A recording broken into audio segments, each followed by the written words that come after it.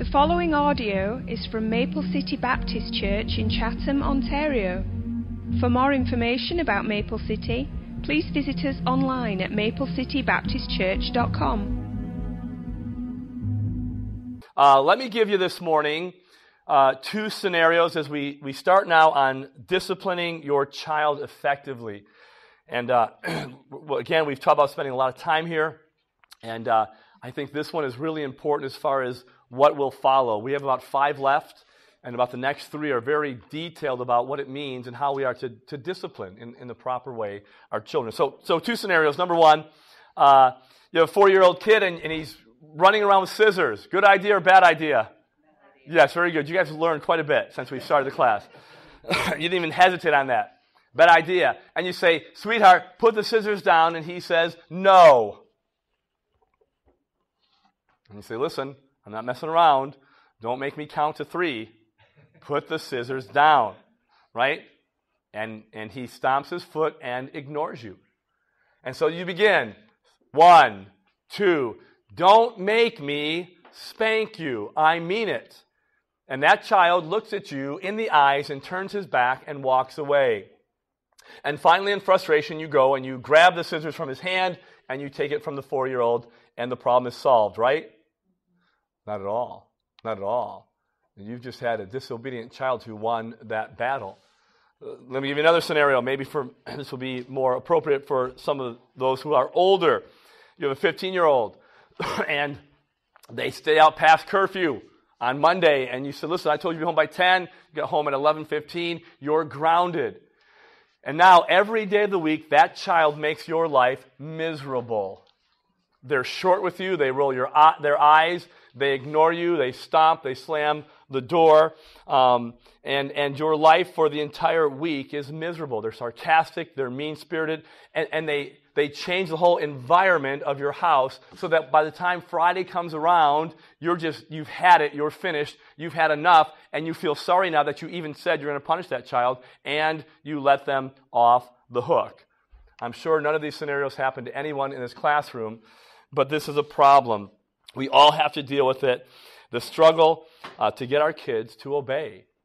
And sometimes not only a struggle, but it's excruciating to get our kids to obey. And so we want to talk about how to do that, to get our kids to mind without losing our minds. That's the hope, okay? Let me say this morning. Our parenting approach may be contributing to the problems of discipline in our home. We live in a crazy world today where discipline has become a dirty word, right? We say discipline conjures up these ideas of anger and beating, and these things are certainly not biblical. But it could be that the way we structure our parenting within our home are actually counterproductive to what we're doing. So we're going to talk about that today and hopefully lay a foundation for what true biblical discipline is all about. So, number 1, if you look at your sheet this morning, and your sheet's somewhat different than mine, so I'm not exactly sure, but you should have space on there, I think, at the bottom of your sheet, to write a little graph if you can. If you can't see it, it's not that difficult. There are 2 arrows up and down. We make a little box here, 100 at the top, 0 at the bottom. This line going vertical is a line of love. 0 meaning couldn't care less, right? Neglectful, non-attentive. And this is for parents, to 100 being, I can't quit hugging my kid enough every time I see them, okay? Those are the extremes. This line is discipline or control, from 0, meaning do whatever you want, to 100, meaning you are a dictator, right? You are like an Adolf Hitler. When you say jump, they say how high, okay? And you'll notice on this little graph, it goes from 0 to 100, 0 to 100, and as you move this way, you have love and control sort of maximized here. So here's what this graph means. Years ago, a psychologist named Reuben Hill did a study in Minnesota, all right? And in Minnesota, he did a study of 1,000 teenagers and their parents and just examined how they interacted, how they disciplined their children. And here's what he found. He found 4 different styles of parenting that I think will be helpful just to see this morning. And as we go through this, I want you to think about how you were parented and how you parent. And see where on this little chart you find yourself, okay? And don't get nervous. This is not a psychology class. This is an interesting study, but I think it will help us as we view Hebrews chapter 12 this morning. So the first group is parents, all right? The permissive parent. And this is a parent who is high in love, right? Love is 100 here, but low in discipline. High in love, low in discipline. They produce kids with low self-esteem and feelings of inferiority. This is a test. This was a research of over 1,000 teens and their parents. Why the insecurity? A lack of boundaries. No boundaries. Do what you want. I love you. Don't want to, mess up your mojo here. We don't want to rock the boat. Do what you want. These children are loved, but never know their limits. Chip Ingram calls these parents fearful parents. They're afraid to say no. They're afraid to rock the boat. They really don't want their children ever to be upset with them. And so that was the first group that he found. The second group number 2, were the neglectful. Oh, that's right. Okay. Neglectful parents, right? And these are the parents they're the worst of all 4 categories. They produce kids with little or no lasting relationship. Neglectful. And it may be unintentional that they're neglectful. They may have their own chaos in life. Maybe an abusive situation, maybe alcohol, drug abuse, whatever. Maybe just never taught. Maybe they started a family at 15 years old, but they're negligent or neglectful. These parents seem to have children with deep emotional scars. And again, Ingram calls these forsaking parents. They have their own issues to deal with, and the kids are not even on the radar, right? These are the kids who are out all day long that no one knows who their parents are or what's going on in their lives. Okay? Number 3, authoritarian. Authoritarian, down in this quadrant right here. This was the third class of parenting. They don't express love and affection well, but they are high in discipline, right? See that on the chart? Not too good on the love, but man alive, they got things under control. These are the parents that produce kids who are provoked to rebellion. Parents don't have conversations with their kids. They tell them, you're going to do this, you're going to do that, and that's it. And that continues until they're 18 and 19 years old. They're high on, you must do this, but they also produce a strong sense of safety. This parent doesn't just want to win the war. They want to win every small skirmish. Everything. They're in this kid's face all the time. All the time. And when they communicate, if they communicate, it is angry and it's fighting. Especially as these kids get older. They've had enough of this. And by the time they're 18, these kids can't wait to leave their homes. Okay? Number 4. This was the fourth group that, I should tell you what kind of parents they call these. These are called fighting parents. Everything's a fight. And the fourth one, which of course is the best one, is the one that I think we'd all like to say this is how we parent, or we would like to parent, is the authoritative. A big difference here. This is the best combo. They are compassionate, yet they are firm in their authority. These parents produce high self-esteem with good coping skills. There are clear boundaries, but also they are very loving. And Ingram calls these fellowshipping parents. All right? And so this is what Reuben Hill decided after studying 1,000 kids and their parents and how they interacted. And I think it would be surprising to you that as you look at this list, I'm sure that somewhere in this quadrant here, you would find the way that you were raised. Permissive parents, maybe authoritarian parents, maybe neglectful parents. Maybe you had it perfect here, not perfect, but authoritative parents. So now the question is, how are you parenting? Now, we would all like to believe this is where we're at, and hopefully we are there. But I wonder this morning, what is our default setting? Where do we find ourselves in this little quadrant here as we raise our kids? Where do you tend to slip in this area? I was trying to think about this in my own life. And probably for me, I would slip into this, authoritarian. Just do what I said. Now, yes, sir, drill sergeant, right? That would be my default setting. But this is what we see in parenting, and sometimes this is a problem that we have with parenting our kids. We have the wrong program.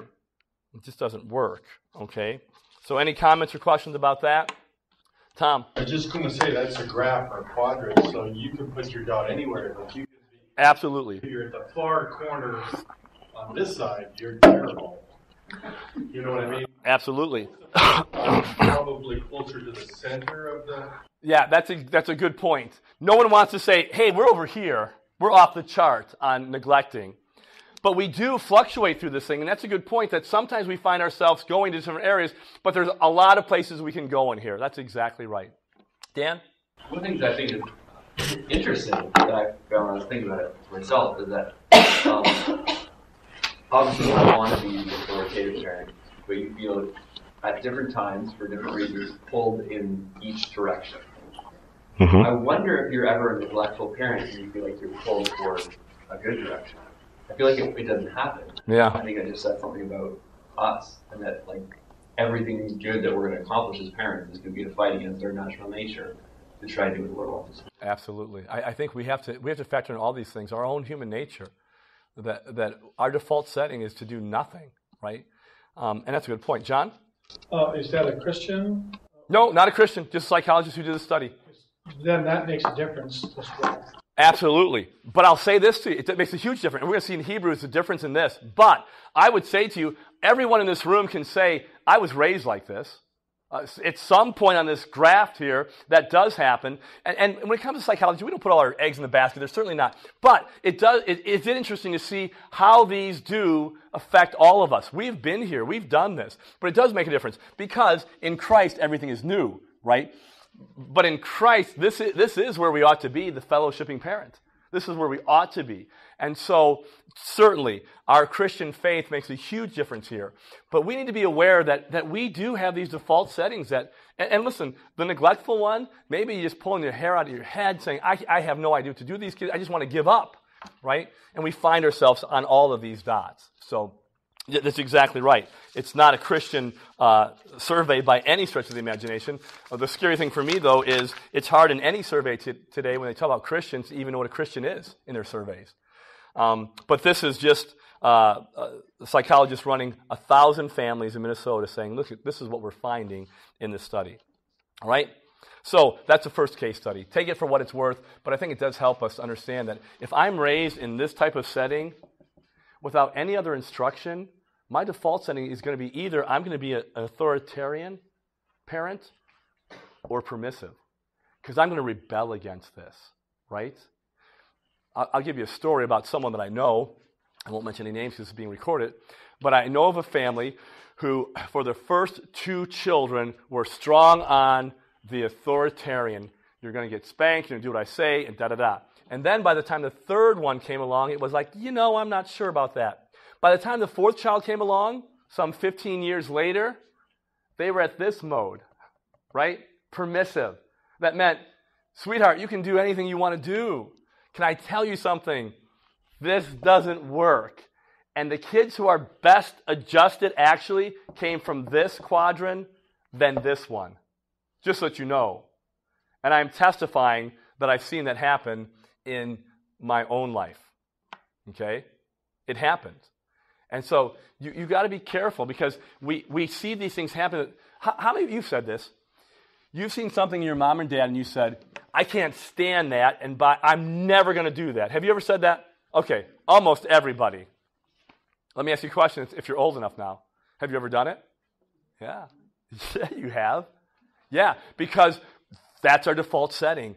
And unless we start making conscientious decisions by the Spirit of God to change some of those things, we will either follow what we knew or the pendulum will swing too far the other way. That's what usually happens in our lives. It happens in Christianity. Here's a doctrine. Okay, the Pentecostals have robbed us of the joy of expressing praise, and so Baptists will not even raise their hands now in a service. The pendulum has swung too far, right? And we got to be careful. It happens all the time. It happens in parenting. My parents were this, and I hate that, and I'm not going to do that, and the pendulum swings too far the other way. So be careful about those things and be aware of those things. So case study 1, psychologist, Reuben Hill, Minnesota, interesting. I think you'll find some interesting things about that graph. You can use it for whatever you want to. Now, case study number 2, the book of Hebrews. Let's turn to Hebrews chapter 12 this morning. And I'd like somebody in a moment just to read verses 1 through 11. I know it's a lot to read, but you would help me tremendously in a moment to read that. And let me just give you the background of Hebrews chapter 12.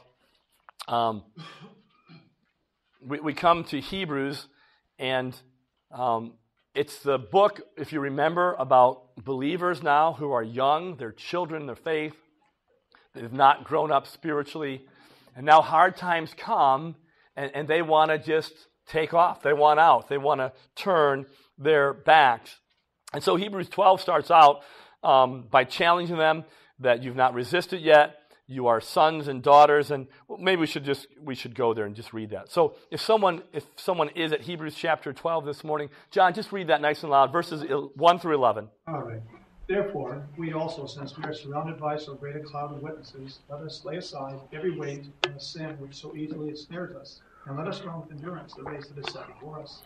Looking unto Jesus, the author and finisher of our faith, who for the joy that was set before him endured the cross, despising the shame, and has sat down at the right hand of the throne of God. For consider him who endured such hostility from sinners against himself, lest you become weary and discouraged in your souls. You have not yet resisted the bloodshed, striving against sin, and you have forgotten the exhortation which speaks to you as to sons. My son, do not despise the chastening of the Lord, nor be discouraged when you are rebuked by him. For whom the Lord loves, he chastens, and scourges every son whom he receives. If you endure chastening, God deals with you as with sons. For what son is there whom a father does not chasten? But if you are without chastening, of which all have become partakers, then you are illegitimate and not sons. Furthermore, we have had human fathers who corrected us, and we paid them respect. Shall we not much more readily be in subjection to the Father of spirits and live? For they indeed be days as seemed best to them, but he for our profit, that we may be partakers of his holiness. Now, no chastening seems to be joyful for the present, but painful. Nevertheless, afterward it yields a peaceful fruit of righteousness to those who have been trained by it. Amen. Here's the writer of Hebrews now talking to this church. He's talking to them as sons. And you know this when you look in the New Testament. You hear the word sons. It's sons and daughters. He's talking to them about as children now. And he makes an interesting quote here from Proverbs 3:11, which every Jew would have understood, the idea about God chastening his children. And here we find he's encouraging them to endure. God is treating you like his own child. His own child. And you're going to find now in verses 7 through 11 that discipline is evidence of love. Interesting, this week I was in the car, listening to the radio, and James McDonald was on, he was talking about parenting actually, and he quoted an article from Dear Abby, where a little, 11 or 12-year-old girl wrote in and said, hey, my mom or my dad, they don't discipline us, and it just makes me feel not secure. And Dear Abby, who is not a Christian, said, your parents are making a terrible mistake because discipline is evidence of love. That's what the writer of Hebrews is saying here. That discipline is evidence that you are loved, right? When it's done compassionately, under control, with consistent boundaries and consequences, and when we focus on our child's best outcome, it's an expression of love, okay? And so, children left to themselves will do what all people left to themselves in a fallen world will do. They will make bad decisions that will produce pain and turmoil in their lives. Discipline is not a dirty word in the Bible. Discipline is what God has given us as parents to make sure our children don't make tragic decisions and painful decisions throughout their life. And so God's word is very specific here on the subject of discipline, so we're going to take a look at it this morning, and here are 5 distinct characteristics of God's kind of discipline. Now listen, when we find in the Bible God dealing with his children, it's imperative for us to take note because he's a good father. And that's the father that we want to emulate. And so when we see how God is dealing with his children, we need to take note of that as parents and do our best to say, okay, this is what God does with his children. This is what we ought to do with our children. I've been amazed going through the Old Testament. I'll talk about it a little bit this morning. God's graciousness and his mercy and his kindness and his pity. And even when Israel turns their back on him, he goes after them time and time again. And yet, he disciplines his children, an expression of love. So here are 5 things, characteristics of God's kind of discipline. And this is foundational. Parents, if you don't get this, the reason behind the discipline, why we do what we do, why God does what he does, then when we get to the next couple lessons, it won't make sense to you. You won't buy into it. It won't do for you what it needs to do. This is foundational now. Foundational. Number 1, discipline is necessary. It's necessary. You are not doing your children any good to be permissive or neglectful, to be their buddy. It doesn't work. There should come a time in your life when your children at a certain age, we have a friendship. And it's a beautiful thing if you do it right.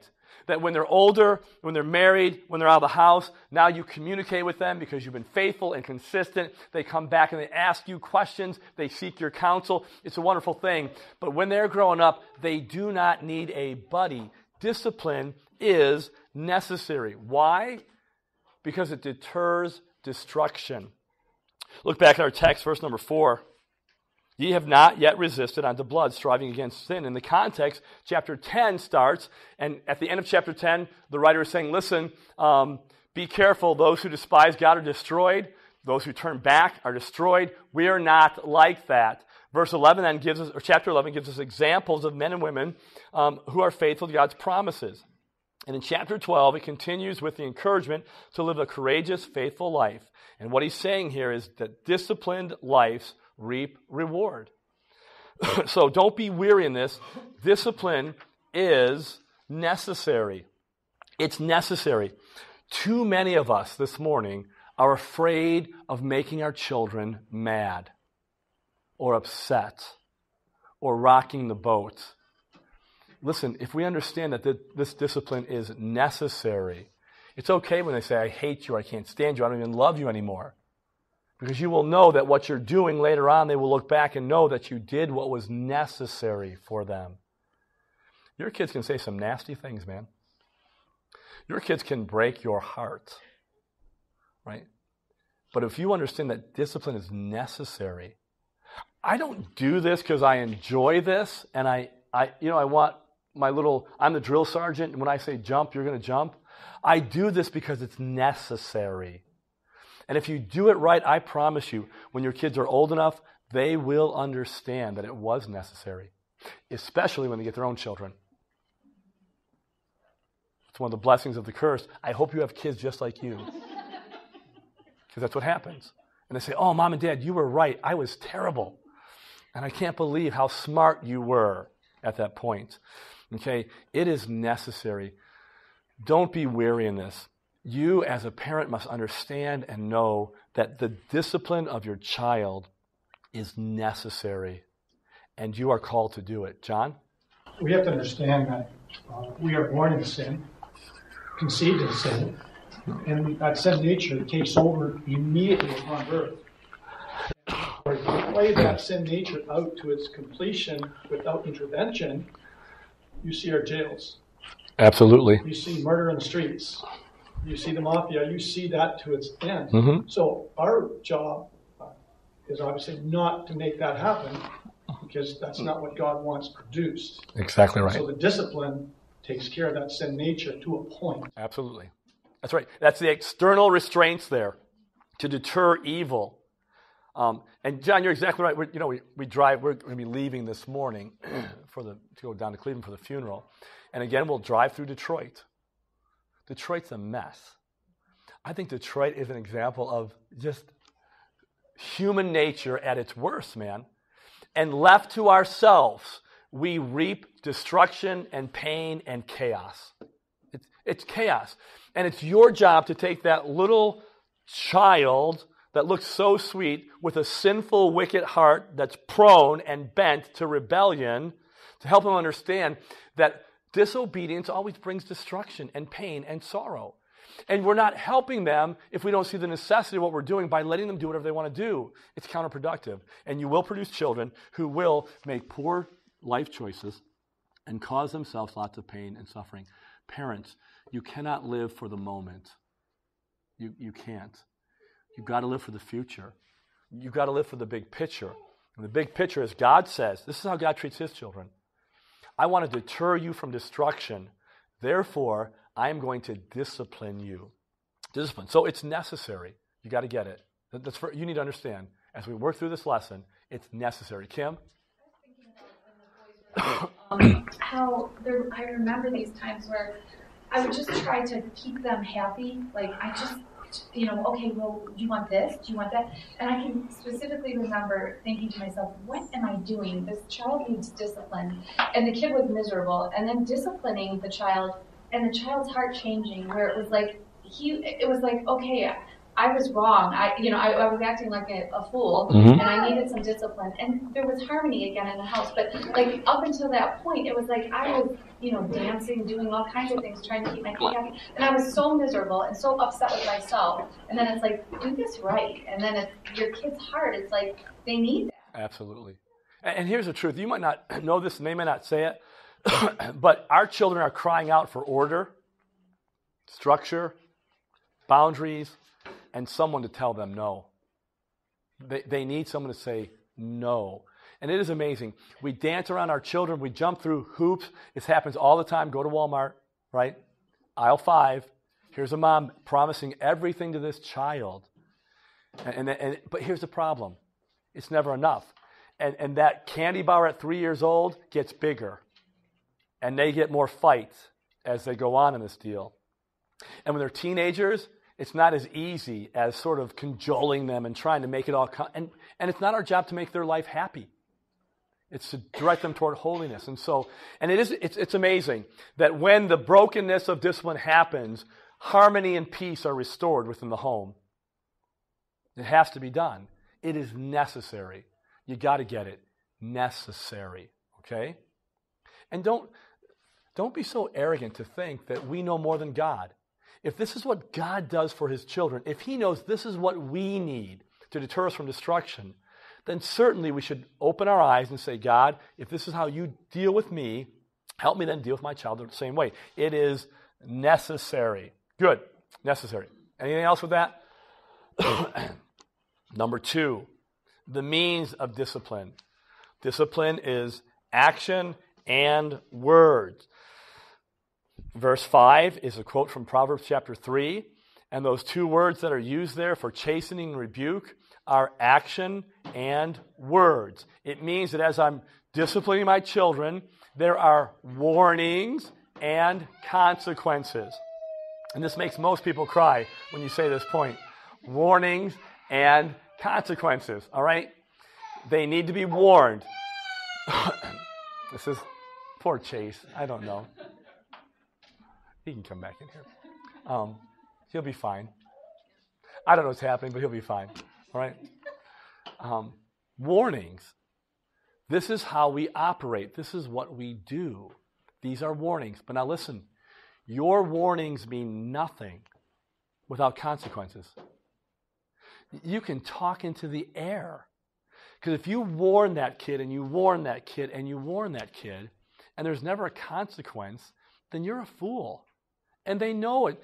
You have taught them, or rather they have taught you, that they will listen when you finally explode or blow up or throw something or lose control. We practice warning and consequences, chastening and rebuke, action and words. That's the means of discipline. It's not real complicated, right? And let me just say, you ought to have, there shouldn't be 10,000 rules in your home, right? Like you have a wall and you have a list of 1 through 20 on Monday. And you don't need to do that. They should be simple and easy. But there should be warnings and consequences. In our home, we had 3 rules in our home. Number 1, no lying. No lying. You can't help a liar. Some of you parents, you let your kid lie to you and you know they're lying and you let them go at that. they become emboldened to be better liars. You can't help a liar because they're never wrong. It's never their fault. Someone else did it. Don't start that habit early or they'll be doing it in their 30s and 40s. No lying. No punching or hitting one another. I have 3 sons, right? And they wrestle and they box and they play sports, but they're not going to resolve conflict by punching each other or getting mad or grabbing the younger one and throwing him across the room. Not that they didn't do that, but they weren't allowed to do those things. And then number 3 was no direct disobedience, which is really a funny one because it covers everything, right? No direct disobedience. But those were 3 simple things. And here was the deal. If you break these are consequences. Now, of course, they morph later on, and you have to do different things as they change in their age, but keep it simple. This is the means. We use words and warnings and actions, okay? Questions or comments? Number 3, the motive of love. It's an expression of love. John read it earlier, verses 6 through 9. John, would you read those again? For whom the Lord loves, he chastens and scourges every son whom he receives. If you endure chastening, God deals with you as with sons. For what son is there whom the Father does not chasten? If you are without chastening, of which all have become partakers, then you are legitimate and not sons. Furthermore, we've had human fathers who corrupted us, and we paid them respect. Shall we not much more readily be in subjection to the Father of spirits and live? Amen. It's an expression of love. When we say, I'm going to give you another chance, and we neglect to set those boundaries that let our kids know they're safe, we're not expressing love at all. One of the most powerful ways to love your kid is to be consistent in your discipline. And this is hard. Kim said earlier, you want to jump through hoops, you want to make their life okay, but we've got to be consistent because this consistency expresses love. It expresses love. And again, there are times that your kids should be furious with you. They should be furious with you. It means you're doing something right. It does. And you love them enough to see through this situation and say you can be mad, you can be angry, everybody else can be doing it. If you want to have this attitude in the house while you're here, we're going to fight you on this, but I love you too much to leave you like this. Listen, look at your kids. You see already patterns and habits in their life now at 3, 5, 7, and 10. You see them. It's clear to you. You live with those kids. You know it. And it is not loving to ignore those patterns or habits to try to correct those things. That's your job. That's why we talk to our kids. We sit with our kids. We spend time with them so we can see where their bent is and what direction they're headed to say, wait a minute, I've noticed this. I had to grab my 16-year-old the other day and say, hey, listen, here's a couple things we need to work on because I've noticed this. It'd be easy to ignore it. It'd be easy not to talk about it. We might be closer buddies if we did that, but it's not helping him. It's just not. And so it's necessary, it's warning and consequence, but it's a means, it's an expression of love. Love your kids enough to correct them. Love them enough to be consistent at it. Love them enough when you're weary and you think, how many more times am I going to have to do this tonight to do it again? David, there was a spell in David's life, and they all did this. They say terrible twos. I don't know if we had terrible twos. We had terrible 1, 3, and then 18. But David went through this spell where, I mean, you could tell him something, and he knew the consequences, and he'd get the consequences, and he'd do it again. And he'd get the consequences, he'd do it again. And he'd get the consequences, and he'd do it again. And by this time, you're thinking, am I going to kill this kid? Is this, he just isn't getting it. And we do the consequences and the consequences and a talk and a consequence, and finally he would break. And when he broke, it was sweet. Because that will, that's, hey, if you're a hardhead, and some of you are, I'm looking around, your kids are the same way. And those attributes that you have, they have. And those attributes aren't terrible things. They can be wonderful things. They have to be directed the right way. And so expression of love is this consistency in discipline. That's our motive. Number 4, the goal of discipline. We are to teach obedience. To teach obedience. Godly submission is what we're to teach them. And it starts at just doing what I tell you to do. Parent, you have one job. Teach your kid to obey. Easy, right? No, it's not. But it's the one thing you have to do. He's called your children to obey. We talked about Ephesians 6 a little while back. And it's the one command given to children. Children, obey your parents in the Lord, for this is right. That's your job. And if you can get streamlined and focused on this one thing, I got this kid now from 0 to 5, obedience, obedience, obedience. That is our goal.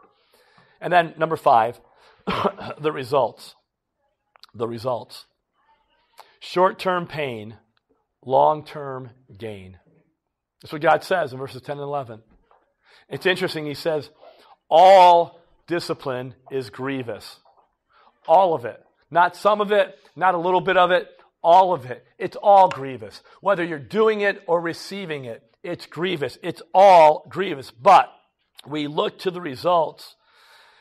Will you love them enough to be consistent, knowing short-term pain produces long-term gain. And as you're disciplining your children, you have to remember that as I do this, there will be a day that they look back and are thankful that I love them enough to save them from some of the tragic consequences in life. Now listen, as we talk about discipline, it's not difficult. And it's not like, well, you're doing this to your children. When you set boundaries in your home with clear rules, it means that the only time your children are ever disciplined, the only time, is not when you're mad or bent out of shape or you've been screaming for an hour and now you're frustrated or they caught you on the wrong side of the bed. The only time they're disciplined when you do this right is when they decide they need it. Because you were clear on what the instructions were, you were clear on the warning, and all they have to do is follow that. But when they don't follow it, they have decided for you. You don't even have to make the decision. They have decided that I need to be disciplined now because I believe I'm bigger than this family. I'm the most important person in the world. Your words don't matter. I will do what I want to do. And so when this is done right, it's not that you're doing this and you're making the decision and it's some kind of, I just feel like it now. Guy at work was mean to me, so, hey, come here, you're getting disciplined. That's not how it works. The only time your kids will ever be disciplined is when they make the decision to step out of those clear-cut boundaries. All right, Kim? I think that's why being clear is so important. When they do step outside of those boundaries, when you say, what have you done? And then they tell you what they've done, and then say to them, so what happens when you do this? They know. I mean, it's not a surprise. You're not freaking out. This is the consequence for doing this. You knew what was going to happen when you did this. Absolutely. And that helps us. That takes the emotion, the frustration out of all of that. It helps us control ourselves, saying, wait a minute, this is what the rules and the law of the land were. This is where you failed in this area. What are the consequences? And they're the one telling you now, this is exactly what I need. Good. Any other questions or comments? Linda? Towards the end of my teaching career, about 10 years before I stopped, I learned a lot of brain psychology, and I know this isn't biblical, but it actually helped me as a parent and as a teacher. That, the female brain, the cerebral cortex of the brain is what gives you the reasoning skills. And in a female, it develops or matures a lot earlier. Mm-hmm. So at the age of 15, 16, the cerebral cortex of a female is a lot more developed than a male. And the female usually matures by about the age of 21 or so, and it's pretty developed at that stage. A male does not completely develop to 25. So what does that mean? At the age of 14, 15, males especially, I always wondered, why are these guys in grade 9 and 10 just doing all these stupid things? And it's partly because physiology is the reason behind it somewhat, in that they don't have the ability, their neurons are not developed to figure out the consequences of their behavior, right? Right. So if if it says I've got a curfew at 11, they can't figure out all of those things that are going to happen to them if they come in at 12, right? Or if they go out and they drink or take drugs or, they get into sexual relations. It's the satisfaction of the moment with them. So in terms of discipline, you've got to set those rules somewhat, because you've got to be that authoritarian person, because they can't figure out the consequences. Exactly right. And that just helped me, because I always figure, why are these grade 9 and 10 boys like, oh my gosh. And as a supply teacher, I could tell you so many stories of what these guys are like in class. Right. And I have to be like that authoritarian. Sure. Not showing a lot of love at No, absolutely. And here's the deal, right? The authoritative one here is understanding this, because you're right. There's a funny little clip on why guys die sooner than women, because they do dumb things. And they're really dumb things like Shazam. This is a really good idea. The 24-year-old, right, who's cutting off the limb as he's on the edge of it, right? They're stupid. That's why, but it is. It's why. It is. That's why this is what we need. This fellowshipping with our kids, saying, listen, you might not see this now, but this is why we're doing this. At age 14 and 15, we've moved from just I'm telling you, therefore do it, to I'm saying, listen now, this is why we do this. These are the consequences that come with this type of action and behavior. When you make this decision, whatever the decision is, this is what happens. And this is why we've set these boundaries and rules in your life, because you don't know. You can't figure it out. And boys are stupid. That you sit there and you think, it's like, what are you thinking? And they're not. And that's why they're not. That's right. And that's why they have parents. That's why they have a father and a mother who say to them, listen, we love you. Your brain is mush right now. It's not developed. We're trying to help you to save you so you live past 25. Right? And that's what we're talking about. Love them enough to know that they do, and that's why, that is why women's insurance is always cheaper, right? Because guys are, they're dumb. They need you. You are the one person in the world that has been given to them to tell them no, to give them boundaries, to instruct them. That's your job. And we can't fail in this area. We just can't. Okay, good. Any other comments or questions before we appreciate everything that's said this morning. All right, picnics this afternoon. God bless you. Let's go to the next service.